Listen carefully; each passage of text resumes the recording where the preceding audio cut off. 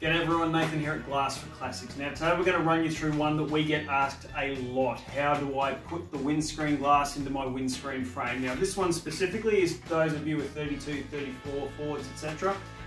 This is a very straightforward process. A lot of you will have been told to glue the glass into the frame or urethane it.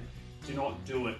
As I remind everybody, getting the glass in the frame like that is very easy. Getting it back out again, if you get a stone chip or a crack in the future, or you have to re-chrome or repaint the frame, you are in for a lot of trouble getting it back out again. Now, what we use is the traditional mounting method. It's called setting tape. Very, very simple. We keep it in stock. It's about $10 a metre. Now, very straightforward. We're just going to pull the frame. This particular customer has had this re-chromed. We're just going to pop the bottom apart. Now, the thing to remember with these particular frames is that the sides taper inwards. So when you get the glass in, because they taper in at the base, it is going to be a little bit tighter. It will require a little bit of effort. Now, we get our new glass. At Glass for Classics, we have actually had our glass custom made to be the right thickness. It's just over, it's about 6.14 millimeters thick. This will still fit in these frames. Traditional glass suppliers will use glass that's about 6.76 mil. That is extremely tight. You risk cracking the glass in the frame. Now, this is the setting tape. As I said, $10 a metre. Very, very simple. In this instance, this is an original frame, 6.1 mil glass. We're using 1.6 millimeter setting tape. It comes in a flat ribbon. All we're going to do is literally, in the interest of time, I've pre-folded this.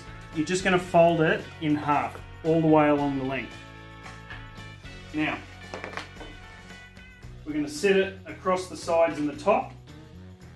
Get some black electrical tape. Don't have to, it will save time if you've got some clear tape or you've got black electrical tape. This will just be to hold it while you are putting it into the frame. It doesn't really matter what you use. You don't need to use a lot of it. You simply need something just to hold it so that you're not on your own struggling with a long length of this. Now, a couple of pieces will be more than enough. As you see, we haven't done the bottom yet. We can come back. Once this is in the top of the frame, that will be fine. We can come back to that. Now, corners. In the top, if you've seen some of our other videos, you'll see that we cut them. In this, we don't need to. It's actually a large enough radius that if you just massage that very carefully, you will get a nice clean bend all around the top. Do both sides. Making sure that it's not doubled up or puckered anywhere. Now, generally, you want to use kerosene as the lubricant on this. You can, that's not a drama. We find, however, with the windscreen frames, you do need slightly longer working time. To be honest, a bit of good old-fashioned glass cleaner is going to give you a lot better working time. It's encapsulated all the way around, so you don't need to worry about it tacking off. So we're just going to give this a bit of a spray. Just lubricate it nicely. All this is literally acting now as a lubricant. It's not going to set it, it's not going to do anything, so you don't need to stress. Give the frame a quick squirt inside as well, making sure we've got this facing the right way.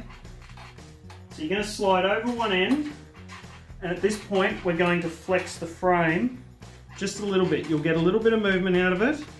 You need just enough. Walk the glass down the frame. It will go on, oops, let me stand this up. It will go on quite easily. Put this upside down now. Now what we generally do, we've just got one of the good Irwin quick grip clamps. You can use a rubber mallet, you've just got to be very, very careful. This is laminated glass, it is more prone to cracking. We just have a little piece of rubber, just to sit over the edge of the glass. Sit this on the edge of the frame. I'm just going to pull this in. Don't try and pull it all in one go. Work it a section at a time. You're not in a rush. you can come back to it. Now, you'll see we're actually using just a paint stand. Most of us have got this at home. Go down, go grab a $2 pool noodle, put a cut down the middle and sit it over. It's nice and soft. You will not scratch anything. You don't need to worry about damaging anything at all. So, keep this as easy as possible. Now that's down there.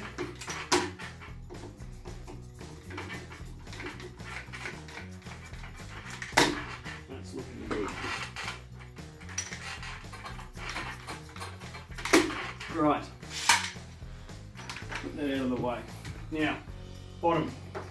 We're going to grab, we just have a nice sharp razor blade. Just use a paint blade. Everybody's got them in the shed. Go get yourself a nice new razor blade. At this point, what we're going to do is we're going to line this razor blade up with the mitre that's already on the bottom of the frame. Line that up and simply push straight down. That is now going to line up perfectly with that.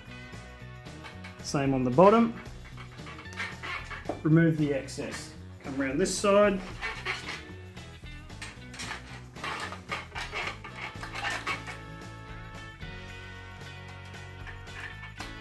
Cut there. And cut there.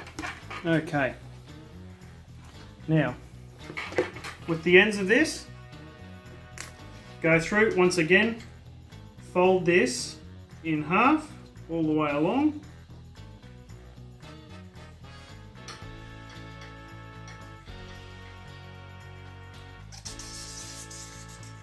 Now, easiest way is to actually go ahead and pre-mitre one corner. So we're just going to trim this. You don't need to be totally exact, as long as you're close. We're going to sit this down in here and line that up so you get a nice clean mitre through there. Once again, just a little bit of tape just to make life easier so it's not slipping and sliding while you're doing it.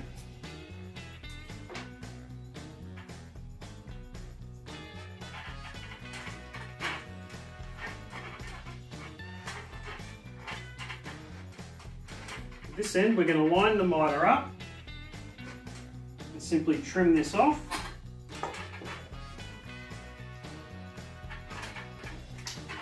Over. Line it up. Get your mitre neat, trim that off, and get rid of that. Again, a little bit more tape. So, give this a bit of a wet.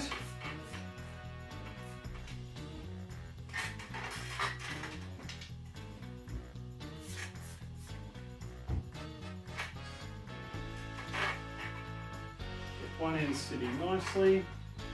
Pull the frame in. It is going to be snug. Make sure that that end is sitting down at least halfway, so as you're pulling this, that end does not actually pop itself out of the frame.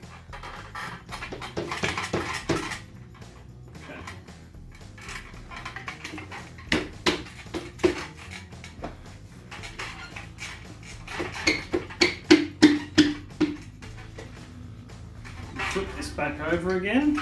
Now, the other thing to remember, some of these frames, if I flip this over this way, actually have the little corner pieces that need to be put in place. If you've got them, make sure you use them. They don't all do that, but there are a handful of them that do. So I'll flip this back over again. I'm just going to sit that in place.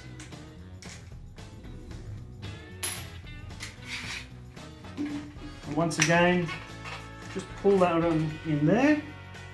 Our screws are lining up nicely. This customer's gone and got some nice new stainless steel screws for the job.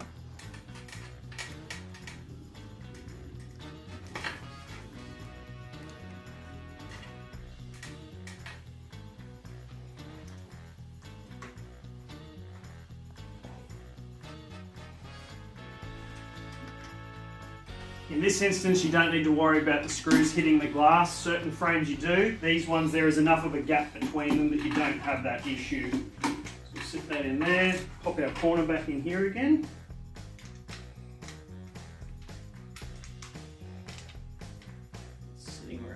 2.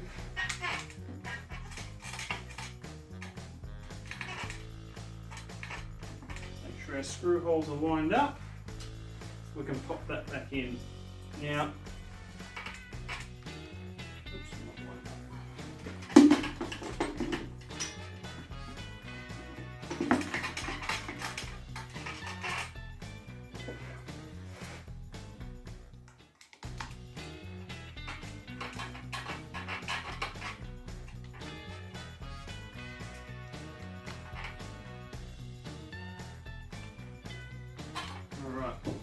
now that's done, you can come back to the middle. You do want to make sure that this is sitting on the glass all the way. So we just give this a quick squeeze all the way along.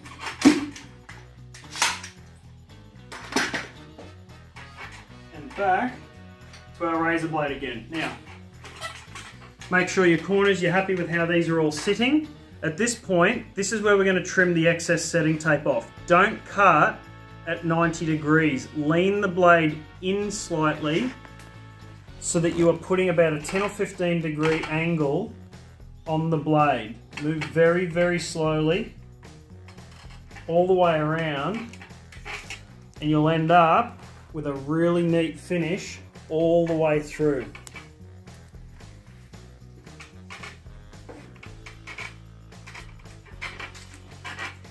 Now this whole process has taken no time at all. The same will apply if you need to replace this. You can pull the frame apart very, very quickly, get the new glass in.